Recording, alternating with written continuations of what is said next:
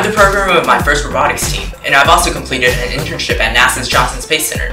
Most importantly though, I'm a maker. Over this past year I've been working on my most comprehensive project, a homemade quadcopter.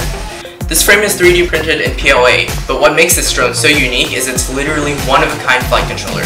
It's an Arduino Nano that I programmed from scratch. Instead of buying a standard flight controller, I wanted to be able to fly my own code, not somebody else's. In order to fly, this Arduino will monitor data from the 6-axis gyro accelerometer. It puts the data through a 2-layer feedback loop to calculate what speeds to set each motor and sends PPM signals into the speed controller, which powers and controls these motors. Instead of using a conventional but expensive RC transmitter, I created my own system which uses transceivers to relay data between the quadcopter and the laptop. The laptop runs a driver station program I made using Java and connects to an Xbox controller which controls the quad.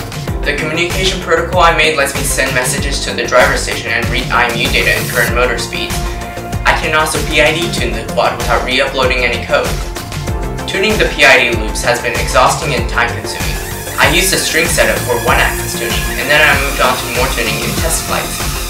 Crashing was normal, and I implemented a watchdog timer after finding some safety issues. I was also able to improve the control loop by optimizing communication and ESC signals. Progress was slow, but eventually things worked out.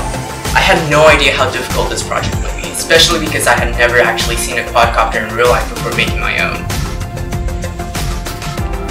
Every project excites me, and I hope to bring this passion to MIT. Thank you for watching.